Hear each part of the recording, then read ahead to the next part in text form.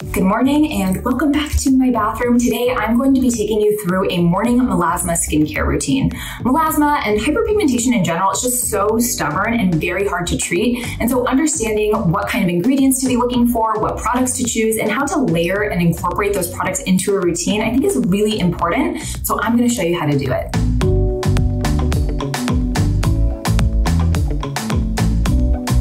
If you are new here, I'm Dr. Sam Ellis and I'm a board-certified dermatologist. I'm here to help you understand your skin and find products that work for you. So if that sounds good, give this video a thumbs up and don't forget to subscribe to the channel.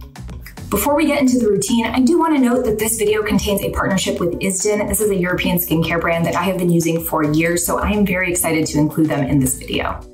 I also want to take a brief second to chat a little bit about what melasma is. And melasma shows up as these symmetrically distributed brown, sometimes bluish gray patches, most often on the face. It can involve like the forehead, the cheeks, the chin, the nose, the upper lip, the melasma mustache. Everyone loves that. Mine predominantly involves my upper cheeks, and it showed up during my pregnancy.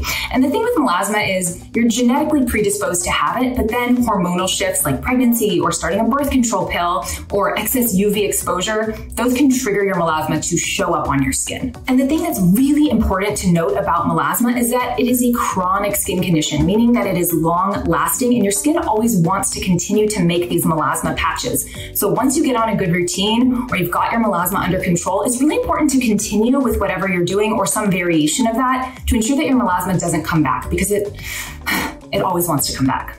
All right, I have said my piece. Let's get my hair clipped up and back and get this melasma routine on the road. I'm going to start off this morning routine with a cleanse. Now, you do not have to cleanse your face in the morning. You could just splash some water on your face and be ready to go. But I've really been enjoying a morning face wash. Now, it's really important that if you are going to wash your face twice a day, that you're using some type of gentle cleanser, at least for one of those cleanses, because you really don't want to overly strip or dry out your skin. So today I'm going to be using the Aveeno Calm and Restore, the Nourishing Oat Cleanser. This is one of my favorites. I posted on my Instagram about this a few weeks ago, and so many of you were like, oh, that's my favorite too. So I'm glad it also has your approval. So I just off camera splashed a little water on my face to get ready. I'm gonna take a little of that cleanser, so that's what it looks like. And you just need about one pump. The thing about this cleanser is it's not gonna foam up or suds up on you. And so sometimes people think if their skin cleanser is not foaming up, that it's not doing a good job of washing your face, which is just simply not the case. So I just sort of massage that in, make it kind of ritualistic. I like to massage my masseter muscles because I kind of clench my jaw at night. So that's just a nice way to sort of treat myself in the morning. And I'll just rinse this off. So we're all cleansed. Let's get into the other products.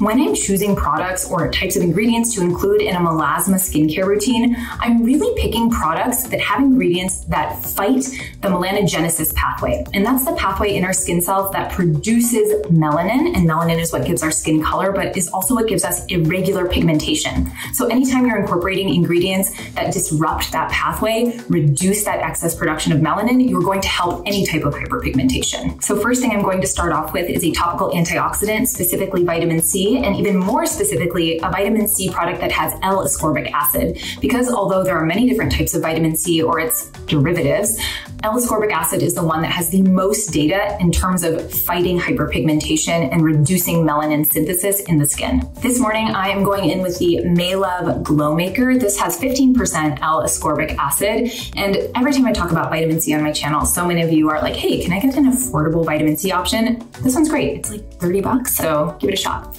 Now, this type of bottle makes me a little nervous. I don't want to tip it over, so I gotta be careful here. This is what it looks like. It's usually a pale yellow, sometimes even clear. If it starts getting dark yellow or becomes kind of syrupy in texture, it's spoiled, don't use it anymore. But this shade of yellow is completely fine. The vitamin C is still good in it. I use about 2, 3, 4, 5-ish drops for my face and neck. I'm just gonna put that between my fingertips and just sort of press it into my skin. I like this product because it also has hyaluronic acid, so it's gonna help just kind of plump up the skin a little bit as well. So we're gonna let that sit for like 30 seconds and then move on to our next step. I like to put my vitamin C serum on first because it's the most watery, and you generally want to layer your products from the thinnest and most water-based towards the thickest and most oil-based. If you put your oil-based products on first, it's going to create a little bit of a barrier, and it's going to prevent to some degree the penetration of your other products, which is why I'm doing it in this order. So next up is the NATURIUM Tranexamic Topical Acid 5%. This is also quite a lightweight serum. And not only does it have tranexamic acid, which helps fight hyperpigmentation, but it has other pigmentation fighters in it as well, like kojic acid and licorice root extract and niacinamide. So it's a great serum for people who are looking for something that's easy to layer in their routine and has multiple pigment fighters. As a note, full disclosure, I am on the NATURIUM advisory board. So I'm gonna take about maybe like a third of a dropper here. You can see it's a little bit thicker than that vitamin C, actually significantly thicker. And we're just gonna layer that on top. Now, I use oral tranexamic acid to treat melasma in my clinic for my patients, but a lot of people can't take oral tranexamic acid for various reasons, so your next bet is to incorporate it into a topical like this. Next, I'm gonna go in with my Azelaic Acid Gel 15%. Now, this sort of serves two purposes in my routine. It helps with rosacea, which is something I struggle with, but it also helps with hyperpigmentation. And the thing that I love about Azelaic acid is that it is safe if you are trying to conceive or you are pregnant. Whereas other pigment fighters like tretinoin and other retinoids, as well as hydroquinone, which are great pigment fighters, they're not okay when you are trying to conceive or when you're pregnant. So Azelaic acid is an awesome ingredient because you don't have to worry about incorporating it and then taking it out of your routine. You can just use it no matter what. So I'm gonna use about a pea-sized amount. This is sort of like a very thin, I call it a gel, but it feels kind of like a lotion, maybe like a lotion gel. And I'm gonna focus it on my cheeks, which is my biggest area of pigmentation and also where I have my rosacea, and then I'll just sort of spread it everywhere.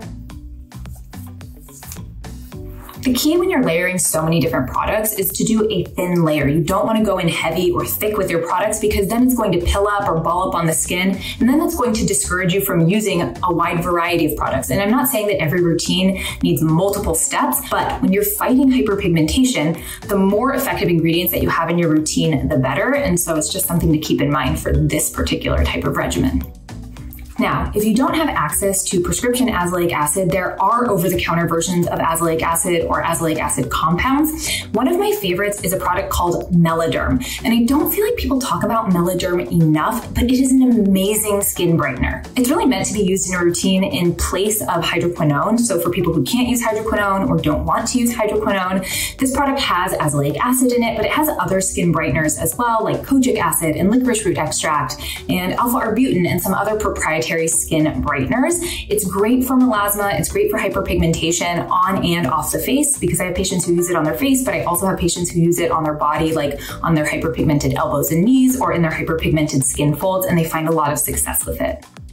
Okay, we are nearing the end of our routine and we sort of have a choice here. Do we do moisturizer and sunscreen or just sunscreen? And I think both are good options. You just have to sort of think about what your skin is sort of craving or needing that day. If it feels a little bit dry, put a moisturizer on before your sunscreen. But if you find that you get kind of oily throughout the day or your skin feels heavy with the products that you're using, skip the moisturizer. That's just fine too. I am going to put on a moisturizer today and I'm going in with the Plenix Age Restore Brightening Moisturizer. This is a divine moisturizer for people who want something that's sort of that mid-weight, like not too light, not a gel cream, but not super thick and heavy. It's just gorgeous. You can kind of see texture there, leaves like a really nice, just hydrated finish on the skin. So we'll do that next.